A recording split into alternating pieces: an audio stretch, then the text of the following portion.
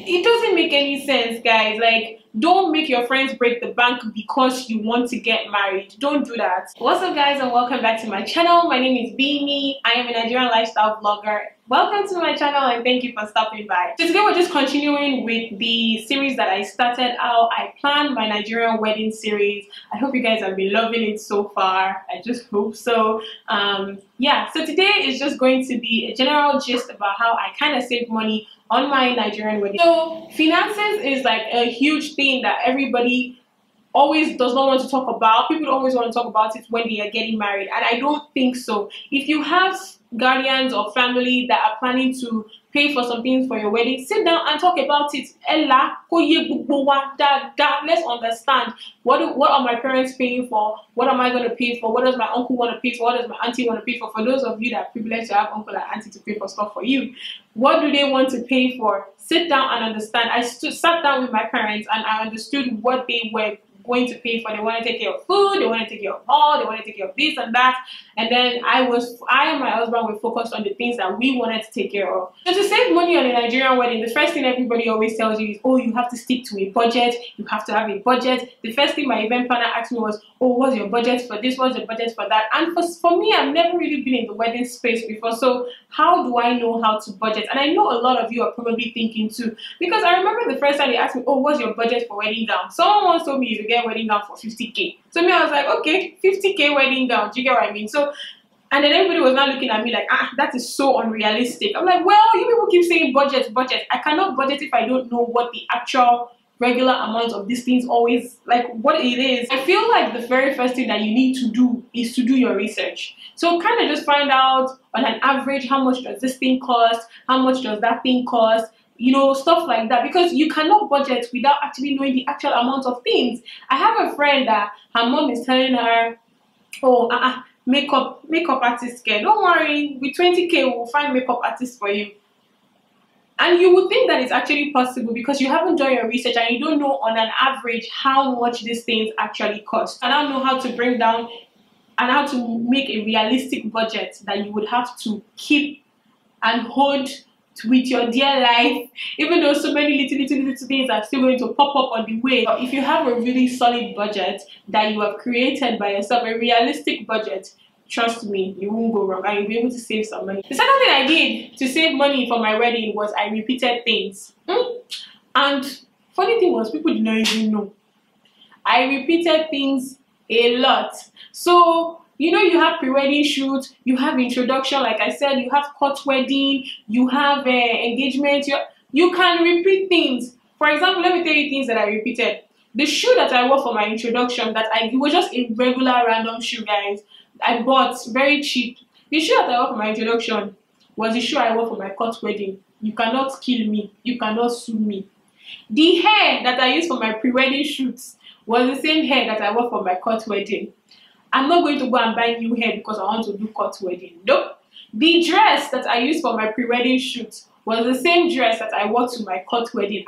Because I realized that all these things that you have to do, so are you supposed to buy new dress for introduction, new dress for pre-wedding? Maybe you have like 3 different shoots, you have 3 new dresses or 3 new outfits, new dress for court wedding, new shoe, new accessories, girl, nah fam. The accessories I used for my introduction was the same thing that I used for my pre-wedding shoot, was the same thing that I used for my court wedding. You cannot sue me for it. So to save money, trust me guys, you can repeat stuffs. The third thing I did was I did a lot of DIY. I carried my 2 left legs and went to Lagos Island Market.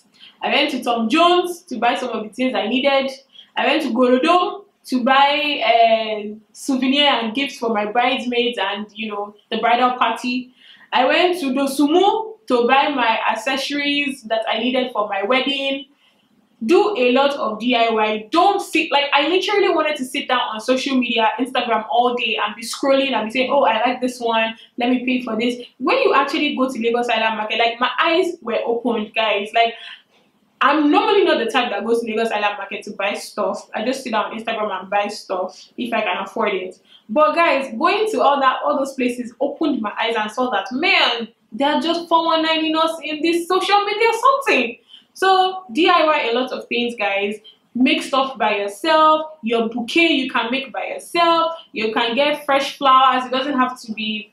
By the way, my bouquet was repeated. I did not buy a new bouquet. The next thing I did to save cost was that I cut my coat according to my size.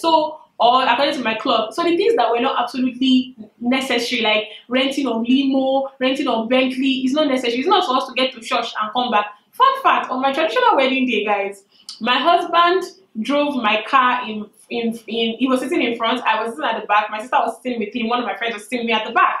That's how we got to our traditional wedding venue, because my parents just felt, why did we have to go to a hotel to change? And it was because we wanted to take really nice pictures. I was big on pictures and videography for the wedding. It was my big thing. I was ready to splurge on that. So I was ready. So we got a hotel, just one room where we all changed and took pictures and everything. But my parents were like, we should have just done it at home. So they didn't send a car. They sent my father's car to come and pick me. People of God, we entered my small Corolla like that, drove and went to the venue. We did not die. So there was no renting of Bentley or limousine or this or that you would necessarily absolutely be breaking the bank for. There was nothing like that.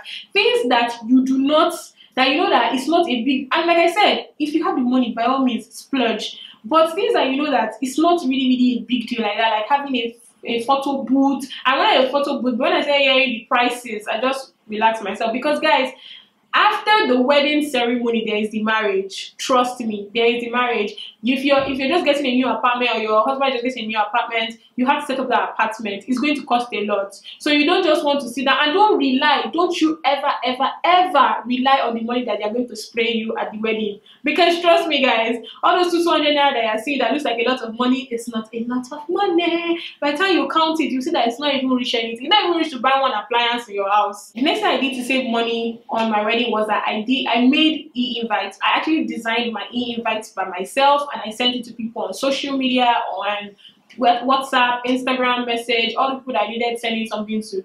We made e-invites. It was only my parents that needed the actual physical card, because you know, older people now, you can't, but even my parents, they still use the e-invite to send the invite to some people. So make e-invites, and that saves you a lot of money, guys. It saves you a whole lot. The next thing we did to save money was that we got vendors based off of referral. So I noticed that when you get vendors based off of referral, rather than just contacting them via social media that you met them, you actually would save money, because you can be like, so and so recommended me to you, and when the person is giving you price, so because of this person, I'll cut down the price to this. It doesn't happen all the time, but I got those kind of things. Do you guys get? I got those kind of offers during my wedding process, because somebody referred a vendor to me. So get vendors based on referrals. And like I've always said, don't even get vendors based on what you just see or the hype. Oh my god, this person is huge, person is big, oh, you will appear on Bella Nigeria.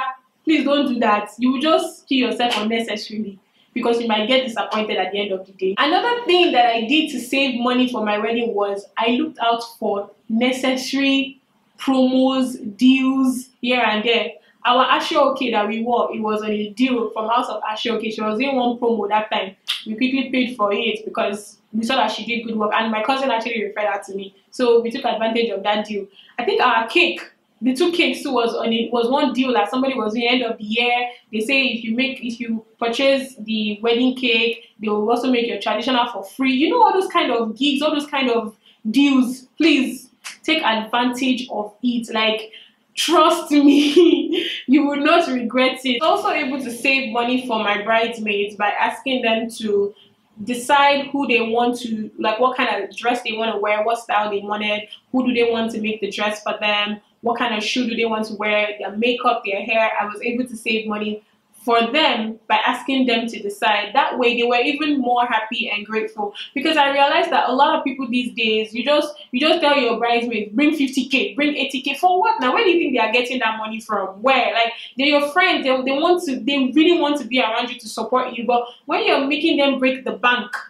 it doesn't make any sense, guys. Like, don't make your friends break the bank because you want to get married. Don't do that. Like, that's just unfair. So they decided what dress they wanted to wear. They found a deal. Like I said, take advantages of all the deals that you see. They found a deal that if you make the dresses, you get free earrings or something like that. so they went for that deal. The person that was going to do their makeup, they decided amongst themselves the kind of makeup artist they wanted, how affordable it was, who can afford this much, who cannot afford this much. People who make their hair were people who made my hair, that was all naturals, and they had this deal where if they make my hair, they make each of my bridesmaids hair for 2,000 naira extra. So the deal just came together like that, and that's why I said take full advantage of that. Don't let your bridesmaids go broke. I know that we want to save money for our weddings, but don't let people around you also go broke because you're trying to save money for your wedding. At the end of our wedding, there was something that I realized, guys. There are some things that are not just worth fighting over. Like, oh, I want this, I want this. I remember during my wedding planning, I kept saying, oh, I wanted pancakes and waffles and dessert and this and that. I wanted Chinese rice, I want this and that. Funny thing was that all those things were at the wedding, but guess what? I didn't even use my mouth to taste out of it.